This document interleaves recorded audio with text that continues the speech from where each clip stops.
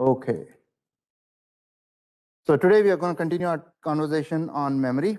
Last time we were here, we did memory 1, in which we looked at memory hierarchy and the principle of locality, right? So having multi-tiered memory, what did we have? Cache, very, very close to the processor, so that the bandwidth between the processor and the cache memory can be really high.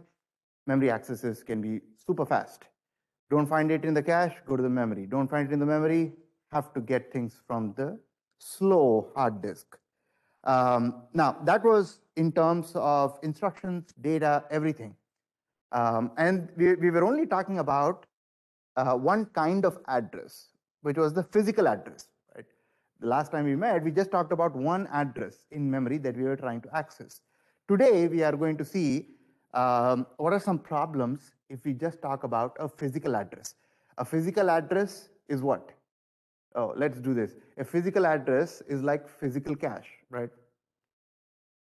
Physical cash, as opposed to having Bitcoin, right? So that's sort of your comparison between a physical address and a virtual address. So we'll first try to look at what are some of the problems if we just deal with physical addresses. We'll find the need for a virtual address, and then we'll see how we implement this in our memory system with those levels of hierarchy while leveraging temporal and spatial locality. So if you look at just the bare machine, which is essentially our data path, you have your program counter over here that is generating a physical address. You have your instruction cache, a decode stage, ALU to execute the instruction, and then you have your data cache. All of these elements, along with their interstage pipeline buffers in the middle, they are all recognizing only one type of address, which is a physical address. Physical address, in other words, a real address, right? And what is that address for? It is for a location in memory that you are either reading from or writing to. Then there is a memory controller that is going to facilitate the communication between those caches, instruction and data cache, with your main memory, which is based off of the technology dynamic RAM. So that's a memory controller. Everybody is understanding what? There's only a physical address, right? Everybody talks physical address. There's a problem with that. So in the bare machine, the only kind of address is a physical address. The problem is that we are going to run into a problem where, and this is not in any order, there are several problems. Not enough physical memory. Because physical memory is real memory, you will have limitation on the size of the memory. So typically you might hear what? Nowadays you hear 8 gig RAM and 16 gig RAM. But with those 8 gig RAM and 16 gig RAM, you can have a lot bigger virtual address space, even in hundreds of gigs. But that's virtual, that's not real. What you buy is a physical RAM, which is a few gigs. So the question over here is, what if our programs needed 4 gigs of dynamic RAM, but what was available to us in physical RAM was only 1 gig? Then what do you do? Well, you give an illusion to the user that you actually have 4 gigs, but in reality you only have 1 gig, right? So it's like money in your bank account. Well, how much money do you have? Well, I can make up any number, right? Because it's just a number on a screen. But when it comes to, okay, put that money on the table, then I'm in trouble because I have to put it. That's real money. But as long as it's a number that's showing up digitally when I log into my account, I can say any number, right? Look, it just became 1 million. It just became 2 million, right? Like it's just a number, arbitrary. So that's the comparison between a virtual physical memory address and what you see in like when you log into your bank account. So the question is here, 4 gigs. What would you need 4 gigs for? Well, you have a lot of programs that are running in parallel simultaneously, right? And those programs will be present in your main memory because you need to access instructions, you need to access the data to support those instructions, and then you need to store those instructions to memory. So because you have a lot of programs, you will need a lot amount of RAM. And the limitation is physically you have a smaller space, 1 gig. Now, next problem is, how do we share main memory between different programs? Well, let's suppose program 1 comes in, it occupies some physical memory. Then it goes away. Not all of it, but some of it goes away. You bring in program 2, goes away, brings in program 3. How is it going to look like? Well, it's going to be a messy physical memory, right? Because some parts of various programs are going in and out of physical memory. What you will have is holes. Holes in the dynamic RAM due to the order of program execution. Holes just means a physical frame or physical space in the physical memory, the real memory. So it's going to look very messy, right? You have a frame from program 1, then you have a frame from program 2, then you have 2 frames that are empty, then you have a frame from program 5. It's not organized. It's a very messy physical memory. But even if our physical memory is messy, because we are doing things virtually, we can keep the virtual address space very clean, right? So that's going to allow us to have a very, very clean look of our programs, what is being used right now. Now, next problem, what if multiple programs access the same address? So you have the same address. Let us say program 2 and program 3 are trying to read from or write to the same address, right? So if you're trying to read from the same address, as long as those programs have write access to that same location, what you can do is you can map their virtual addresses that they are requesting to the same physical address. So this way, but if multiple programs were accessing the same address, you could have data corruption. Now, with the concept of virtual memory, we can have a mechanism to separate those memory accesses. So the key problem in all of this is what? Programs are accessing the same physical memory space. The solution to this is each program gets its own virtual space. Each program is getting its own virtual space. Now, because it is virtual, we can keep everything the way we want. Very clean, no holes, very organized. Now, in terms of memory management, it has 3 independent functions or orthogonal functions. One is translation, and we'll spend a lot of time today talking about that particular function of translation. What are you translating? You're trying to translate or map a virtual address to a physical address. So the CPU, if it generates a virtual address, then there has to be some table, there has to be some translation that maps that virtual address to a physical address. Because when you go down to the main memory, it only understands the real address, the physical address. It doesn't understand virtual. So you need some layer that does that translation for you. Next, protection. Permission to access a word in the memory. Does a particular program have permissions to read a word in the memory, write, or both, read and write? That's another orthogonal function. The third one is the virtual memory itself, which is essentially a transparent extension of our memory space. And what we are doing is we are using this virtual memory space so that we have a lot more address space than that is limited. For example, 4 gigs instead of 1 gig. Now, most modern systems use what? A single page based system. A page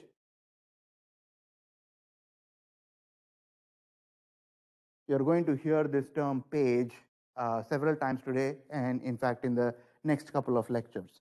A page is a contiguous block of virtual memory, fixed length,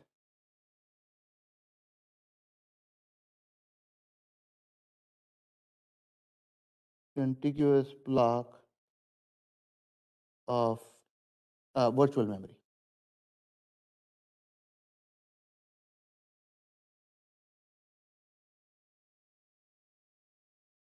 So it can have different sizes. A page in the memory can be 4 kilobytes, 8 KB, 64 KB. So for bigger applications, it's going to be bigger. For embedded applications, for example, you can go down to 1 kilobyte.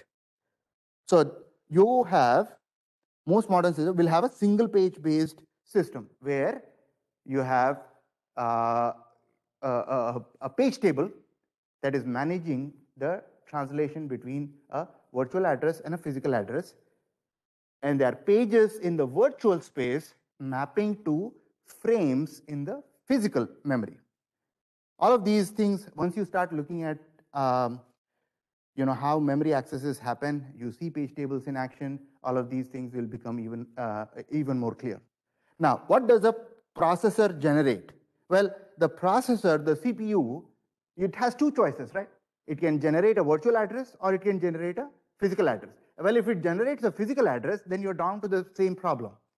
Then you are not even using virtual memory at all. So what you're doing is you are allowing that processor for a specific, while executing a specific program, you are allowing it to generate a virtual address.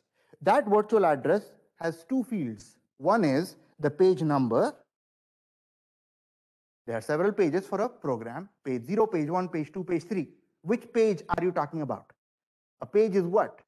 Contiguous length of virtual memory. Fixed length contiguous block of physical memory. And you also have an offset field in that. Why do you need that offset? Well, a page of memory, like I said, 4 KB, 64 KB, and so on, right? So it has several kilobytes. Which byte did you want to access? To know which byte out of that page, you need the offset. So offset is essentially a field that denotes which byte from the start of the page are you trying to access. So which page, and in that, which byte, right? So you have two fields for that. This is a virtual address that the processor is generating. Now let's take a look how a virtual address maps to a physical address. This is for program 1, right? So on the left here, we have the virtual address space of program 1, and it has certain pages, 0, 1, 2, and 3. Just as an example, very organized, right? 0, 1, and 2, and 3. Very in line, organized, no holes, right? No empty pages in the middle. This is all virtual, so we can arrange it the way we want. Then you have a page table. What does a page table say? Page table does the first orthogonal function, which is the translation. So you tell me a virtual address, I will tell you the corresponding physical address for that. So page table does the translation or the mapping between a virtual address and a physical address. So you look up, say you want to look up page 1, right? So I'm trying to access page 1. Where do I look? I will look over here. This, whatever you have over here in the page table, it will have a frame number, right? It will have a frame number or entry over here. That frame number will point me to this guy, the start of the page. From there, I will be able to look at the offset field, which is going to be the same for virtual and physical, to go and look at which particular byte I'm trying to access in that particular page. So you all the way to the right, you can see the physical memory. It has holes over here. The pages are not organized. 0 is going here, 1 is going here, 2 is going here, 3 is going here. Not just that, when you start putting in other programs, how is it going to look? Maybe for program 2, you may have page 0 of program 2 go here, page 1 of program 2 go here, and so on, right? In fact, you could have the same virtual address mapped to, the different virtual address mapped to the same physical address. You can also maintain that because of the existence of page tables that manage that mapping. So what are page tables? Page tables are essentially tables with 2 entries, right? So not entries, I should say, they are responsible for the mapping. You give me a virtual page number, I will tell you the frame number corresponding to that. That's all they do. They do the mapping. They will also let you know whether the information that you're looking for, whether the page that you're looking for is present in the dynamic RAM, or you will have to spend time looking at it in the hard disk, right? And they do that by a valid bit. If valid bit is 0, you know that it is not in the physical memory. If valid bit is 1, then you know it's in the physical memory. So what are page tables making possible? Page tables make it possible to store the pages of a program non-contiguously, right? So you can store it anywhere you want, but the page tables, because they are managing that translation, you can do that. You can have a messy physical memory. Now we are trying to add more programs to this. So all the way on the left, you have virtual address space for program 1, virtual address space for program 2, virtual address space for program 3. Each program gets its own page table. You have page table for program 1, 2, and 3 over here. What are the page tables doing? They are doing the translation. So every page for every program is mapped to a physical frame. So all the way on the right, we have the physical memory, the real memory, the dynamic RAM. It has some pages for operating system. It has some free pages in the middle. And then after that, they are color coded. The pink ones are corresponding for program 2. The green ones are corresponding to program 3, and so on. So as you can see, the physical memory, it is a mess, right? Like it's a very messy, fragmented memory with holes in it. But what is clean? For a programmer, this is what is clean. The virtual address space, because of the existence of page table, you can have so all we need to maintain is the page table, right? Just to get that mapping. So each program has its own page table. The page table contains an entry for each program page. Now, we also need to look at the details of the virtual address and the physical address. I said page number and offset, right? So let's look at those things in a little bit more detail. So all the way to the top here, we have a virtual address. Who talks virtual address? CPU talks virtual address, right? So the CPU generates a virtual address, but by the time you get to the main memory, it has to be, in order to talk to the main memory, you need a physical address. Now, at this point, I hope you guys are wondering, okay, where does cache fit in all of this, right? You're talking about a virtual address, and then you are talking about main memory. Where does cache fit in all of this? The issue with the cache, right now, just ignore the cache, because we are going to put the cache in at a later stage, almost at the end of our lecture today. The reason is you have choices. You can have a CPU generate a virtual address and access the cache first, or you can have the CPU generate a virtual address with which you don't access the cache first, you go access the page table first. So you have a couple of options in what you access first. Right now, so we are ignoring cache for now. We are just looking at physical memory accesses. So let's go back. Virtual address, who generates that? CPU. How many bit is your virtual address right now? It looks like the virtual address space starts at 0, least significant bit here, and 31, right? So it's a 32-bit virtual address space. What does that correspond to in terms of bytes? Virtual address space is how big? 4 gigs, right? Virtual address space equals 2 raised to 32, which will give you 4 gigs. It's a 32-bit address. And similarly, for the physical address space, what do you have? Physical address space 2 raised to 0 to 29, 30, which is a factor of 4 less, right?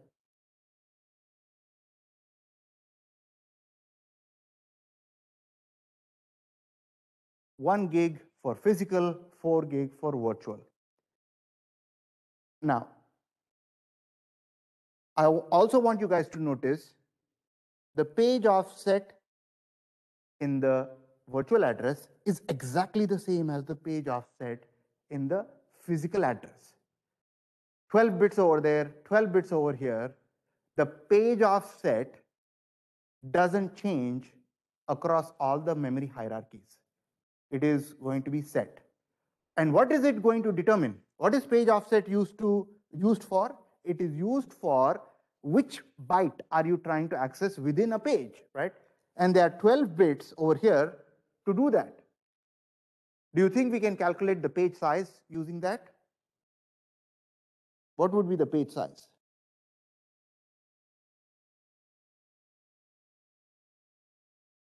I need 12 bits to pick a byte out of a page. So how many bytes is it going to be? Well, 2 raised to 12, right?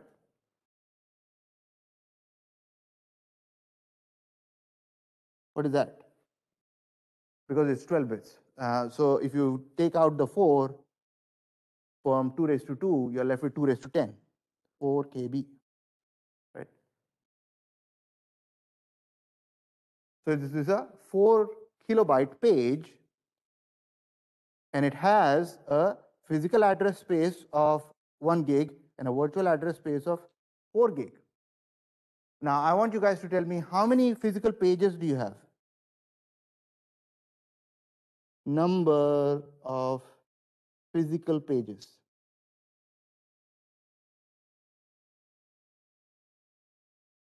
Physical pages is kind of a confusing term because when they are physical, you refer to them as frames. In virtual, you refer to them as pages. So physical page is a frame. So how many physical pages do you have? You have how many bits to number a physical page? So it starts at 12, ends at 29. So 18 bits are being used to reference each physical page number, right? Page 0, page 1, page 2, page 3, page 4, and so on. And you have 18 bits to do that. So it would be 2 raised to 18, right?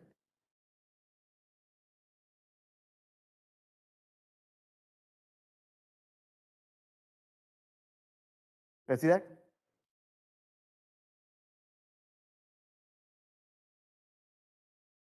Now, who does this translation? You have a virtual page number to a physical page number. Who does that translation? Because we need to translate that. Page table is going to do that, right? Page table is going to have the information about that translation. You tell me the page number, I will tell you the frame number. If the entry is in the page table, maybe you will have a page table miss, which is called a page fault. That could also happen. All right, let's go look at more things now. Now, for a specific program, the CPU would generate a virtual page number, right? I'm trying to access page 2. Then where do you look first? Well, you have to do the translation first. So you go look in the page table. Page table are going to tell you two things. One, is the translation, is the mapping information present or not? Well, if you're accessing this guy, the valid bit is 1, so you know that the mapping is there. So for the requested page number, you will have information about the frame number, which is physical. So you look at the frame number and you go access the top of the frame over there. And along with the offset, which is part of your address space, the offset maps directly, right? It doesn't need to be translated. It just gets copied over. Using the page offset, you will look for the byte within that page in the physical memory. Now, the other possibility is you are looking for a page number which is not present in the page table. The mapping is not present in the page table. So what do you do then? Well, if you have a page fault in that case, now you've got to look at the disk storage, the slow hard disk right now. So what do? You have to, when you go look at the disk storage, you have to pick one. So two things can happen. You need to bring that particular frame from here to here and then update the page table with a 1, right? Because now it's there in the physical memory. But when you bring this from here to here, two things can happen. You may have an empty page to fit that, or all the physical memory is full, right? There's no more space. What do you do then? Well, you will have to pick one frame to kick out.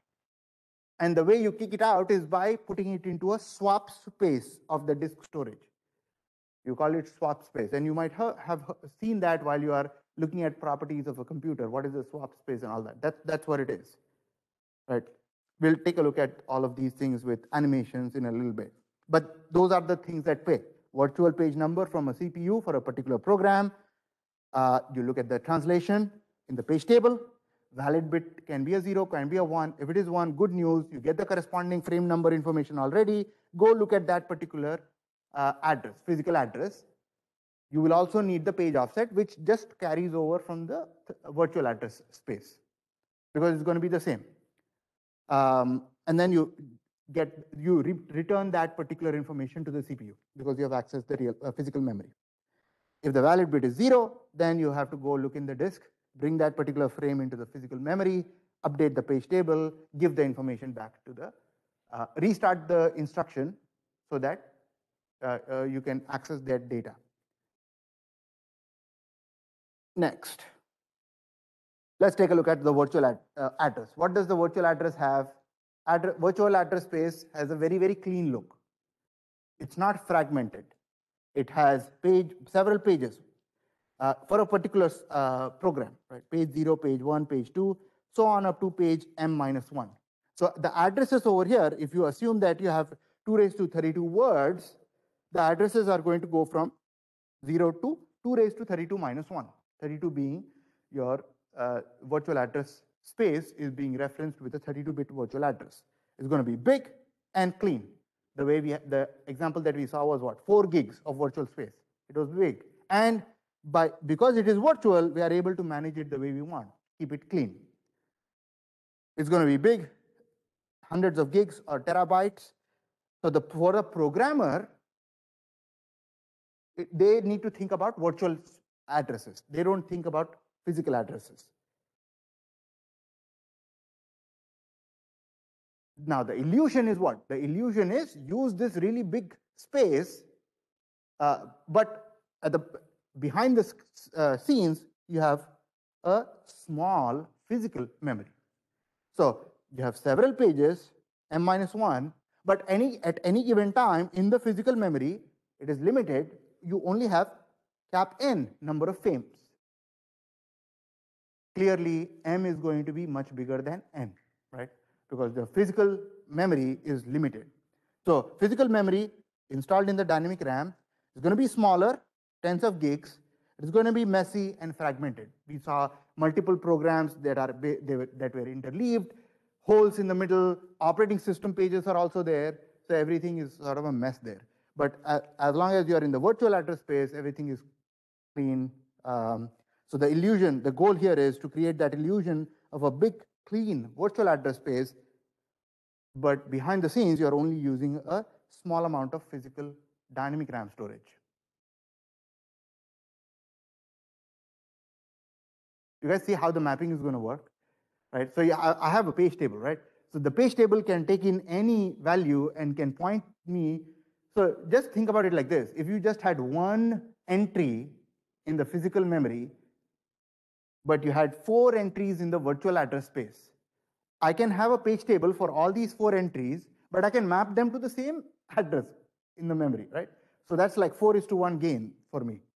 You guys see that? So the page table is doing that, playing that trick in the middle with that translation. So it's an illusion to the user. Now, let's take a look at some of the terminology, because now we have gone from a memory hierarchy concept to the concept of the virtual memory. Some of the terminology has changed.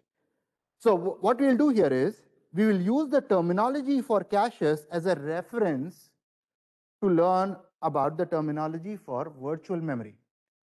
So what did we say about the closest to the CPU level? It was the cache, right? Now, in terms of virtual memory, what is going to be the thing that we access for the translation? Page table. Page table is going to have that mapping from a virtual address to the physical address, and that's what you need to look at to get that translation. Oh, by the way, where is the page table located? Page table is actually located in the physical memory, which is a bad news, by the way. So right now, this is a bad news. Page table is located in physical memory in the dynamic RAM. And for every program, the start of the page table for a particular program, the location of where is the page table for program 1, where is the page table for program 2. There is a register called page table register that has the location of the page table for each program. That's called a page table register. So page table is located in the physical memory. So now think about this. If you're talking, if your CPU is generating a virtual address and you're trying to say read the memory, right? You're trying to read the memory, reading the main memory. Then you're not reading the main memory once, you're actually reading the main memory twice. One for the translation, the second one for the actual data to be read, right? So that's a negative which we are going to try to overcome later on. So we had a cache in our previous lecture. Now we have page tables to look at the mapping. Now with the cache, if you don't find the information in the cache, what did you say? I have a miss in the cache, right? Well, if you don't find the mapping that you are looking for in the page table, then that would result in a page fault. Page fault happens when the valid bit is a 0 for that particular mapping. Go look in the disk. Miss rate, what is the miss rate? Number of accesses to the cache that result in a miss, the ratio, right? Misses by total number of memory accesses to the cache, that would be a miss rate. Similarly, for the pages, it would be page fault rate. The number of accesses to the page table that result in a page fault divided by the total number of page table accesses. So that ratio is your page fault rate. What were you replacing in the cache? As you were bringing things in and out of the cache, you were dealing with blocks of memory, blocks being a combination of words. Now you have pages that are being mapped. So you're talking about page numbers in this case. Earlier, we were talking about when we were looking at the physical address in the context of cache, we had 2 bytes all the way to the right, 2 bits to pick out a particular byte in a word, right? We call that the byte offset. In this case, in virtual memory, we have page offset. It is still doing the same thing, trying to pick out a byte, but now it is from the whole page. Caches are your pure hardware implementation, while your virtual memory is managed by your operating system software. Combination of CPU hardware and the operating system software. Next, page tables in action. This is an animation, which means that I'm not going to draw this over here, but instead I'm going to share my screen here so that you guys can see me work through this on PowerPoint. Here. Let us see if you guys can see this as well. Yes, you guys can see this as well. Let's do this. Okay. Can move this down here. And can I get a pointer? Sure. Okay. So let's walk through some demos of how these page tables work. So on this slide, what do you have? CPU that generates a virtual address. In this case, we are considering a 32-bit virtual address. It needs to be mapped to a physical address. Here you have your physical memory based off of DRAM technology. Then you have a disk area over here, your secondary storage, the slow memory here. In the middle of the slide, you have the page table that is going to have the mapping between each page. There are n pages in this case, and a frame number, right? So that's sort of how we are going to start off. The CPU is going to generate that 32-bit virtual address, which comprises of 2 things, page number and offset. Page number is that field is going to be able, how many entries can you have here? You can have 0, 1, 2, and so on up to n-1, right? So you need to talk about a page number. So you need to have enough number of bits in the page number field in order to exhaust all these options, 0 all the way down to n minus 1. You see that? So if cap n was 32 and you were going from 0 to 31, how many bits would you need in the page number field? You would need 5 bits in that case, right? To pick one out of the 5 options, 32 options. And then you have the offset field, which will be used to point to a particular byte within that page.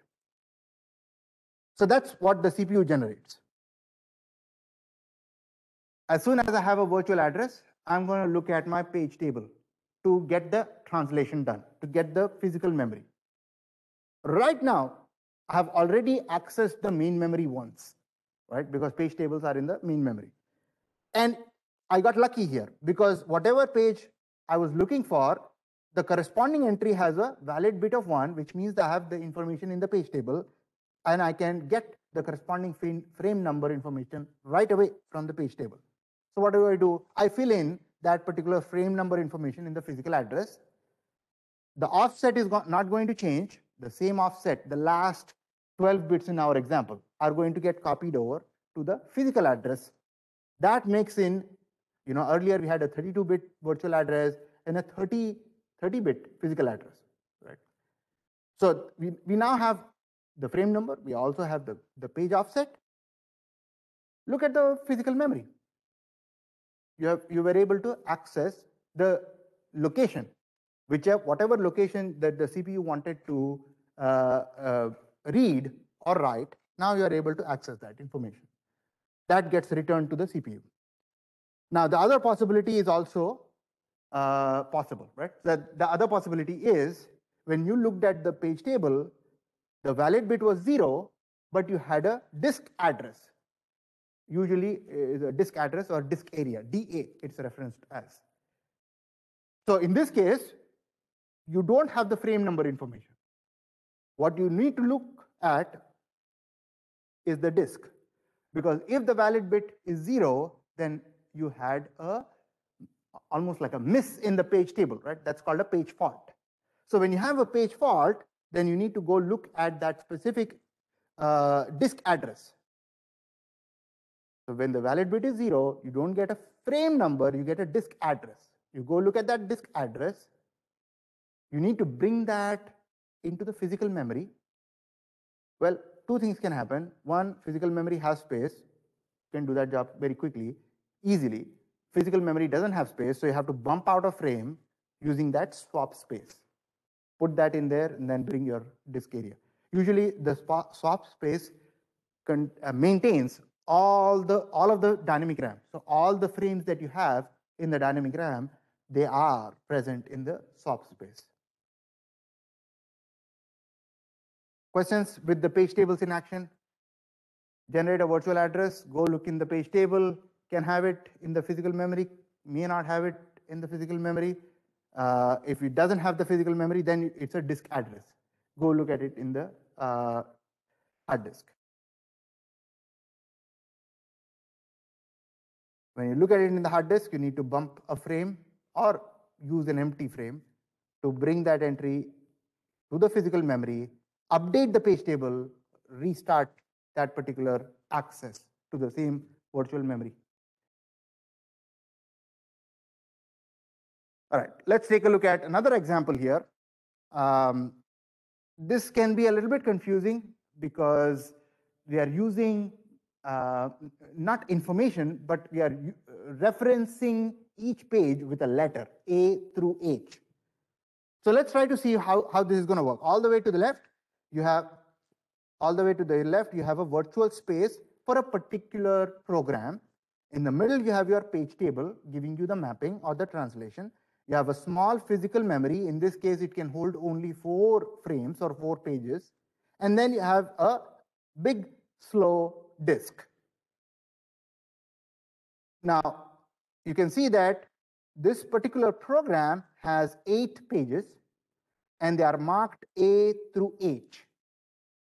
Some of them have their mapping present over here, and some of them don't. Currently, in the physical memory, there are 4 pages that are referenced in marked B, A, E, and F. And there are some other pages that are only in the disk. There are 2 pages that are not in the disk and not in the physical memory. So let's take a look at what happens here. Suppose you are trying to access, say, page 0, right? If your program generated a virtual address that corresponded to accessing page 0, what would happen? Well, you need page 0, right? Where do you look? You look over here for the translation. When you look over here, valid bit is 1, good news, I got frame number 1. And the disk area or disk address is also 1. It's also here, but I'm not going to use it here. I'm just going to look at the frame number, and I know whatever I have. That marked space is going to tell me the data at that particular physical address so that I can return to the CPU. Suppose next, let's take an example where we are trying to access page 3. If you are accessing page 3, you look at the page table, valid bit is 0, so there's no frame number available, information available there, but we have the disk area, disk address 4 available. So what do? You look over here, you have to bring this over here, so you have to pick a frame to kick out, which is topic of our next lecture, which is titled Page Replacement Algorithms, right? Which page should I replace? B, A, E, F, right? And what should I base it on? Should I base it on least recently used or first in, first out? Or like, how should I pick out the frame that gets kicked out? So that's the topic of our next lecture. But I will pick a frame to kick out, and then I'll bring D in there and update the page table. How many things are in the physical memory? Well, 4 frames, 0, 1, 2, and 3. You can look at that. 0, 1, 2, and 3. Where are they? 0 is here, 1 is here, 2 is here, 3 is here. So for all those frames, the valid bit is 1. Yeah. They're also in the disk area as well, right? So A, B, E, F, they're also in the disk. The other option is, it is not there in the physical memory, but it is there in the disk. That is like for what? Disk A, that for page number 3, that's it. For page number 3 and 2, right? For page number 3 and page number 2, it is not present in the physical memory, but it is present in the disk. There is another problem that I hope you have noticed so far. There are entries in the page, there are entries in the virtual space for a particular program that are not in the physical memory, not in the disk. What happens then? Suppose we are trying to access page 6, or we are trying to access page 7. Well, you look at the page table. Page table says valid bit is 0, valid bit is 0. All right, so let's take a look at the disk area, disk address. None available. What do you do then? Well, that is an invalid reference. You abort the program, because that is not, that you have tried to access something that doesn't belong to that program. So we are using A through H, those letters, as just to mark those specific pages. Questions here?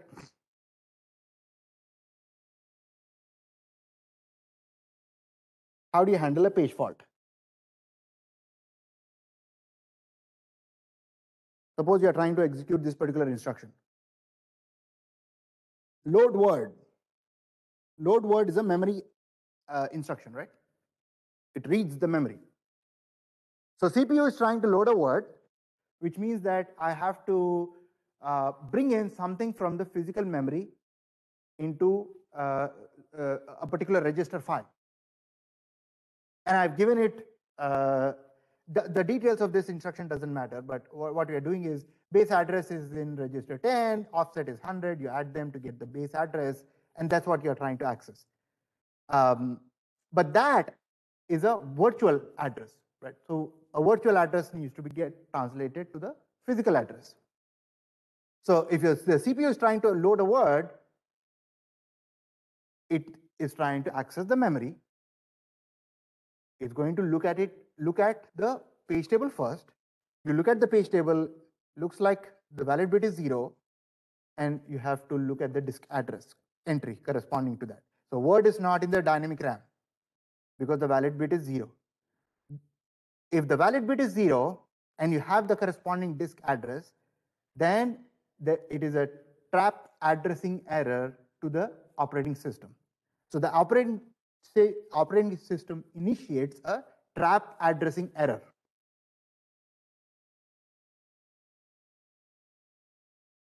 In return, it initiates a disk input-output operation because I need to bring that particular, using that disk address information, I need to bring that frame from the disk to the physical memory. You are going to try to find an empty frame. If you don't find an empty frame, then you need to kick out a used frame and then put that page there from the disk to the physical memory. Now what do you have? You have to update the page table, right? Update the page table. This will become a 1, and then you restart the instruction. Now the second time when you do this, you're going to find the page table. You're going to find this. It's not going to be disk address anymore. It's going to be a frame number, and you get the information right away. The problem, however, is too many memory accesses, right? And it seems very useless that I'm spending time just for the translation, for that mapping, I'm accessing the main memory, right? So a better option is, as we built a cache for the RAM, let us try to build a translation buffer for our page table, right? So page table, so think of it like this, cache and RAM, right? And so like that, for our translation purposes, we can have page table in the physical memory, a smaller page table that is closer to the CPU, we'll call that some other name, we'll have that close to the CPU so that the translation can also have a hierarchy.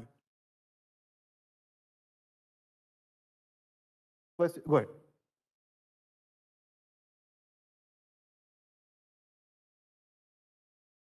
It'll have both, right? So if the valid bit is 1, then it'll have both entries as long as the disk is doing a complete swap, right? So usually that's what happens, where the hard disk has a swap space which is keeping everything that is in the physical memory is in that swap space.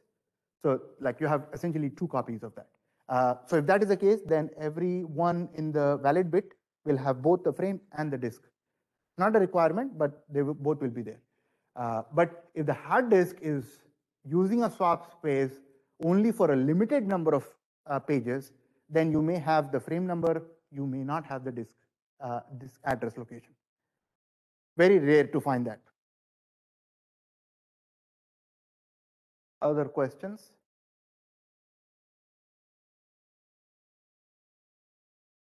All right. Now let's try to do some calculations here. These are going to look pretty similar to the kind of calculations that you have seen before. This is assuming that we are looking at a cache for the information first. If you're trying to access something in the memory, you're looking at it in the cache first. You can have a cache hit or you can have a cache miss. If you have a cache hit, then the access time so far has been, say, C nanoseconds.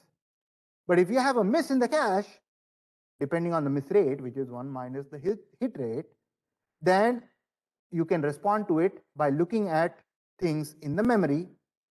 And if you don't find things in the memory, then essentially you are going to have to deal with a page fault.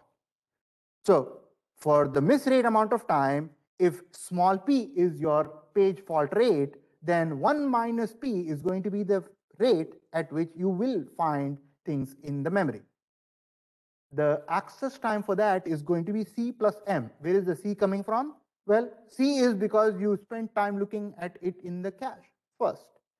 And because you missed it, you spent M in the memory.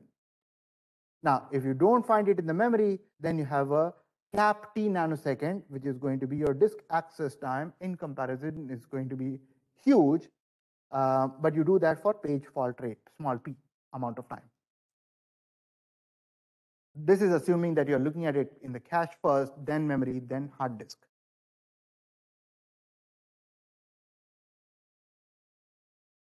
Now, real world page tables have a lot of entries. We have talked about what? Only 3 of them: valid bit, frame number, and the disk area or disk address.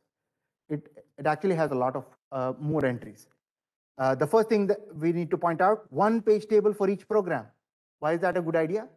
You can have a clean virtual address space for each program. By maintaining the page table separately for each program, you can monitor, you can facilitate many to one mapping, right? Like many virtual addresses for different programs being mapped to one physical address. You can manage that using that page table. By having separate page tables for each program, you are making sure that they never collide, right? Like virtual addresses are never going to collide because of that. Now, typical entries in the page table, you have valid bit, the same as your valid bit in the cache.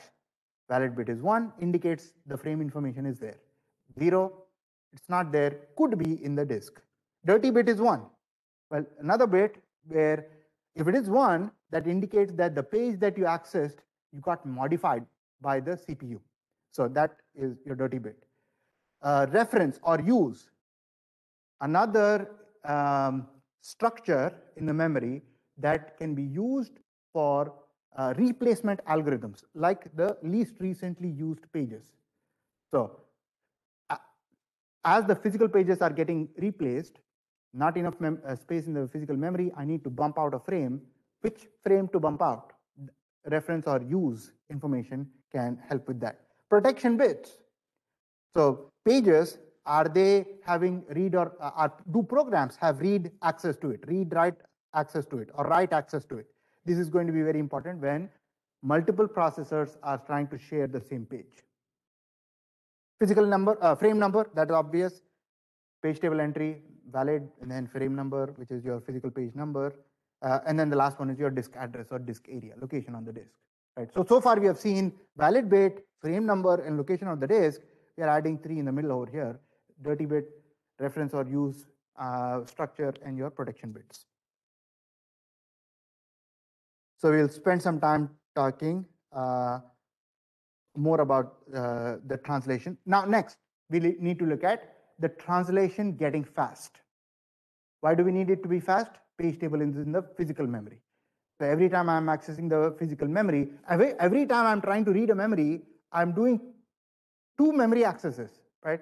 One for the page table translation, another to actually read that address. So that's like 100% overhead, right? Instead of one, I'm doing it twice. So each memory access requires another memory access to look at the page table, which is 100% overhead. I need to be able to reduce this. And I reduce this by putting extra hardware cache in the CPU for caching the page table itself, right? So instead of doing cache dynamic RAM, we are doing a cache for the page table. And it is called a translation look-aside buffer, or a translation cache, or a page table cache, right? So there are 3 names for this. Translation look-aside buffer is the most commonly used term. TLB is the most used term, but it is also called translation cache or a page table cache. The only purpose is this, right? I need to be able to do that translation fast. That's it. And in terms of hardware, I'm doing the same thing. I'm putting extra hardware close to the CPU. It is fully associative cache. What does that mean? That means that for each mapping, as I'm moving the mappings in and out of the TLB, when I'm bringing a new mapping, page number to physical frame number mapping into the TLB, that mapping can go anywhere in the TLB. It is fully associative. Let's see. TLB, translation look-aside buffer, better name translation cache or a page table cache, but TLB is the name. So almost everything is the same, except we have added a TLB in the middle here, right? So CPU generates the 32-bit virtual address. That is your virtual address. Here is your physical address. Here is your physical memory. Here's your disk. Here is your page table. We have seen these before. The only thing that we have not seen is the TLB over here, right? So TLB on an extra hardware close to the CPU in order to make the translation really quick. so that I don't have to look at it in the page table and have a memory access. So in this case, what is going to happen? CPU generates your 32-bit virtual address. I will not look at the page table for the translation. Instead, I will look at the TLB. And in the TLB, again, I have a valid bit, dirty bit, tag, because there are groups of mappings that you can bring in and out of the TLB. And then you have the corresponding frame number. So if you have the valid bit as 1, that means that the TLB has the mapping.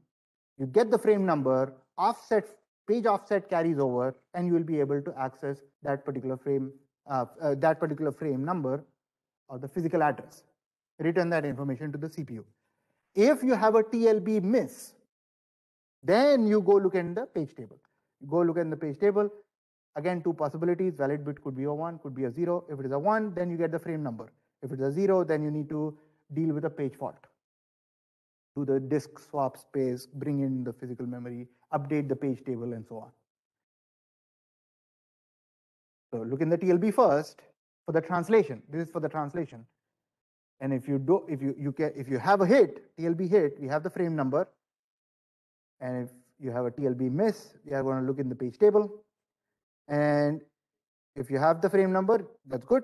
But if you do not have that valid bit is 0, then you're going to have to deal with the page fault and use the swap space to get the new frame in the physical memory in that case. Now here is where you put everything together, the TLB, the cache, and the virtual memory. Because you are going to mainly have 2 options. One is look up the TLB first.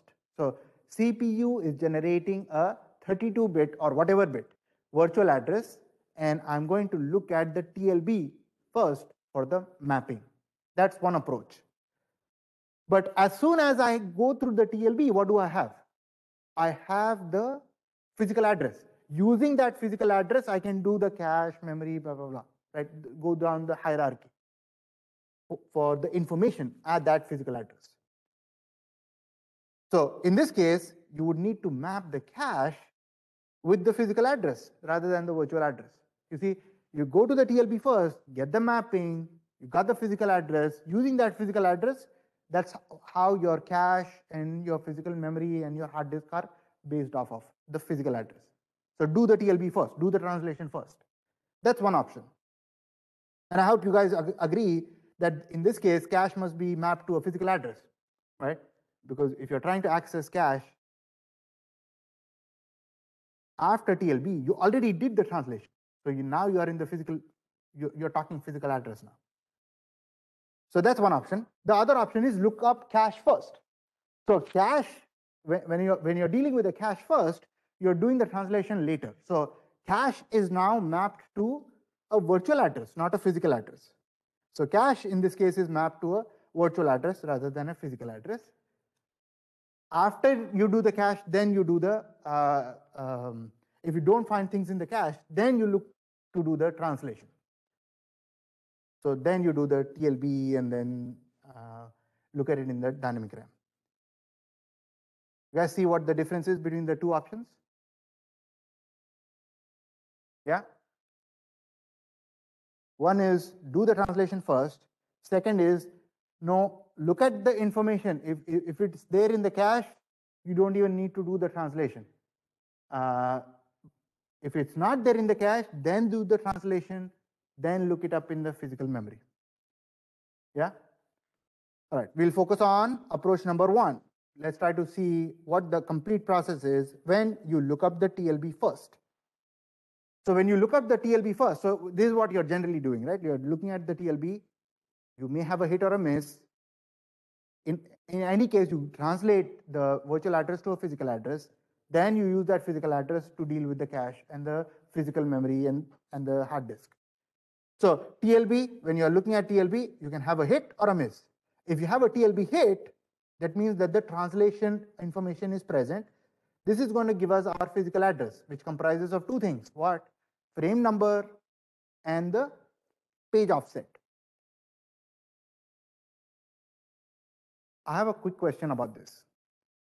The page size is 1 kilobyte. What is the frame size?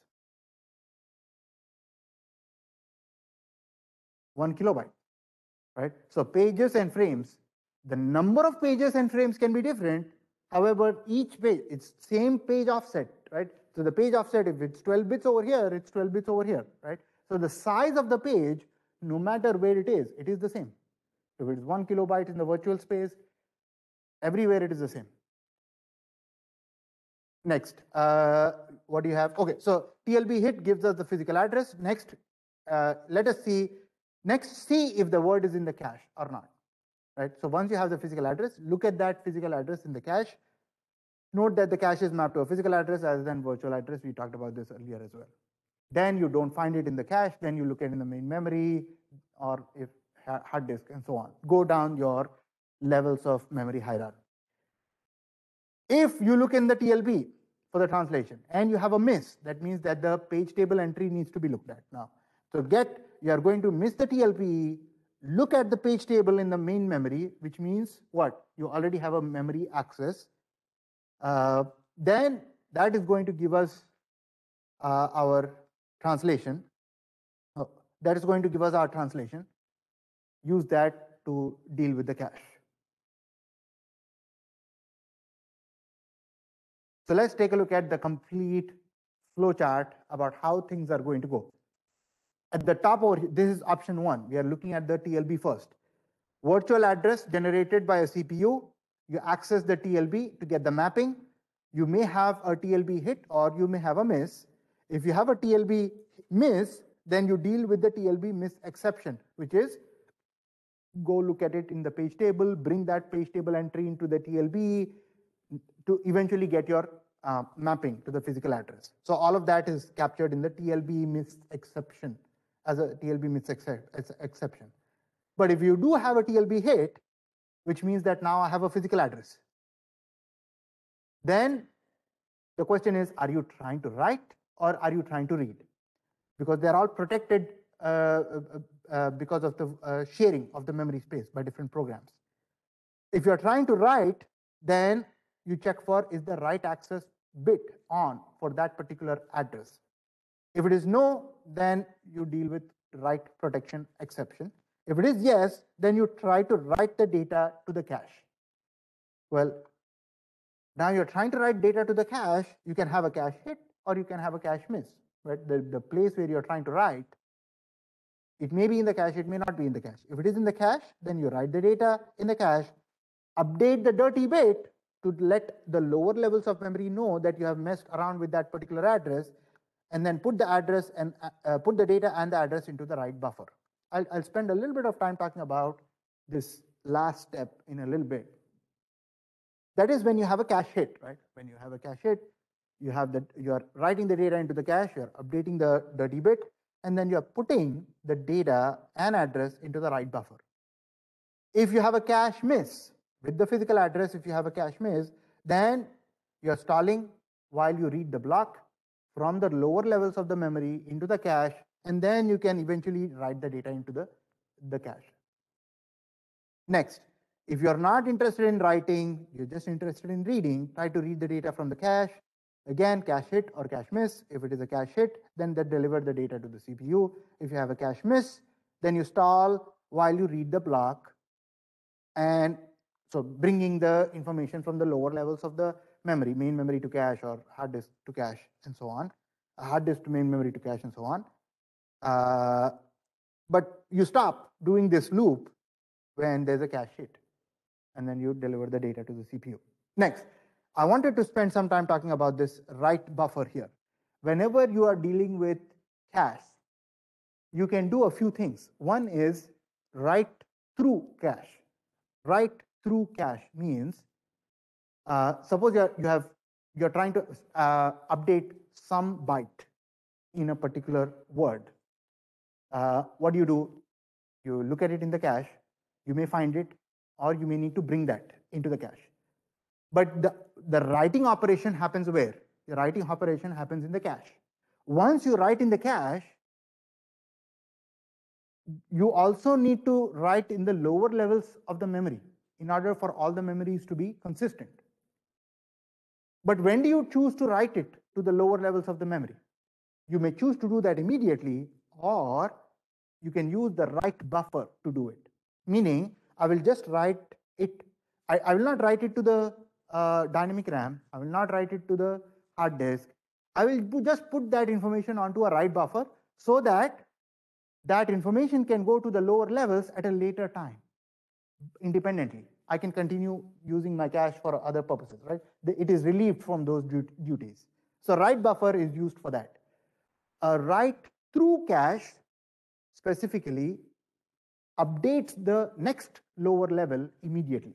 So you update the cache, you write to the cache, and because it's a write through cache, you also update that information in the dynamic RAM, only one level lower. There is also a write back cache. Write back cache is, I will not do write through, I will not update the next lower level immediately.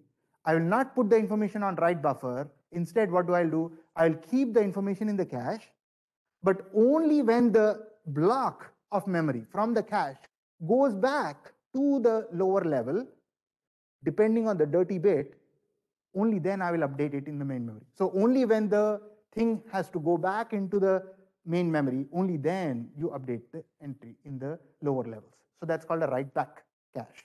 So you have a few options with the when do you update it in the lower levels. All right, let's calculating the speed. TLB hit, because I'm looking at it in the translation first in the TLB. So we are using TLB hit. The access time is t nanoseconds. If you have a TLB hit, then you have the physical address. Using that physical address, you can look at it in the cache. So again, you can have a cache hit or a cache miss. If you have a cache hit, that means that you are going to need t plus c nanoseconds as the access time to get that particular frame. Next, TLB hit, so you got the mapping, but you had a miss in the cache. If you have a miss in the cache, that means you have spent t nanoseconds for TLB hit, you spent c to check if it's in the cache or not, but you're going to have to, because you have a cache miss, you're going to have to access the physical memory, the main memory, right? That's m nanoseconds. That's going to be your access time there. Now going back to the top, if you had a TLB miss, the translation is not available. Need to look at it in the page table in the memory. Page table in the memory is going to have 2m plus t. One is going to be because of the 1m is going to be because of the translation lookup. The other m is going to be for the data lookup. And then plus t is because you spent time checking whether it was in the TLB or not. TLB miss, then you have to deal with a page fault, which is going to be a really huge time in comparison. So we are approximating that to be t nanoseconds, which is sort of going to dominate all the other access times. Now, the next question is, when do you bring a page into memory? So you have things in the hard disk. You have certain frames in the physical memory. When do you bring it? One option, which is sort of obvious here, is demand paging. You need it, you bring it, right, on demand. So page is brought into the memory only when it is referenced. I need to just figure out which page to bump off from the physical memory, and I can do that by using some algorithm, topic of our next lecture. But demand paging is going to be, you need it, you tell me you need it, you reference it, and I will bring it from the hard disk into the physical memory. That's your demand paging. Pre-paging is do it ahead of time. So pre-paging is page brought into memory before it is referenced. So what are going to be some trade-offs because of this? So there are two options, right? Demand paging and pre-paging. Demand paging, only when you need it, you tell me, I'll get it for you. Pre-paging, do it ahead of time. So what are the trade-offs here? Go ahead. Right. So you are going to, because you are doing it on demand, you are going to spend a lot of time accessing memories, you're going to have a longer memory access time for demand paging compared to pre-paging, right? So you save some access time. What is the problem with pre-paging? You got some pages for a particular program from hard disk to the main memory, right? You pre-paged it. But you may have had to estimate that, right? Information. You don't know it, so you estimated it. Well, if you estimate it, there are some chances that a page comes into the physical memory and never gets used, right? So pre-paging has that problem where you are bringing in pages to the physical memory from the hard disk, which may never get used. So that's the problem. So those are your sort of trade-offs between demand paging and pre-paging. But this is a practical solution. Whenever a program starts, we will adopt the strategy of pre-paging, because when a program starts execution, its initial few steps are very easy to determine. So you can use pre-paging for that. Bring in the pages at the start of the program. You start off with the pre-paging. Pre-paging when the process is first created, because it is easy to know what the first few steps are going to be. Next, when the process is swapped back in, suppose the process got suspended and it has to restart. When it restarts, the set of pages brought in are part of the working set of a process. What is a working set? Working set is sort of a time window. I was accessing page 1, 2, 3, and 757, right? So that's like your working set. Within the last 6 page accesses, which pages did you access? That's like a working set. So only those pages are swapped back in. After that, you do a demand paging. So 3 items. One is, what should you do as a practical solution at the start of the process? Well, at the start of the process, it is easy to determine which pages to bring in. So let's use pre-paging. Next question is, what if the process got suspended and has to restart? When it restarts, you already knew the working set, right? When it got suspended, it had a working set of pages. So only those pages, let us do pre-paging for those pages. But in either case, once you're done with that pre-paging for the initial step, then you do the demand paging after that. That's a practical solution. All right. That is all I have for you guys for virtual memory. You guys can do the activity now. It's going to be a very simple one. In the next class, we will talk about page replacement algorithms. It is going to be like a really straightforward lecture, next one. Very systematic approach to page replacement. And then we'll talk about frame allocation, cache coherence, very interesting ideas about memories coming up. Our exam is also coming up, looks like, next Thursday, huh? Next week, not this week, next week, Thursday. So we have a couple of classes before that. So July 29th is our second exam.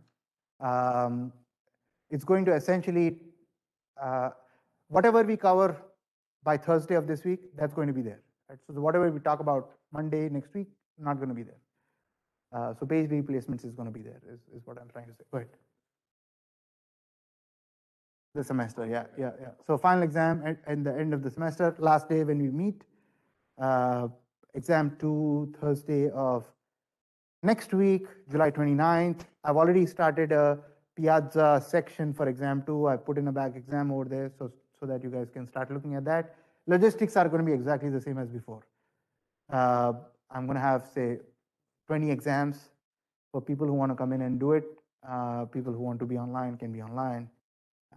So logistics-wise, exactly the same as exam 1. Okay, I will stop recording here.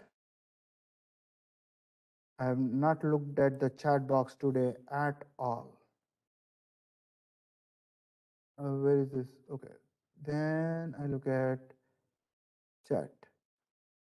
Okay, nobody asked. Okay. Then I do stop sharing. Yes.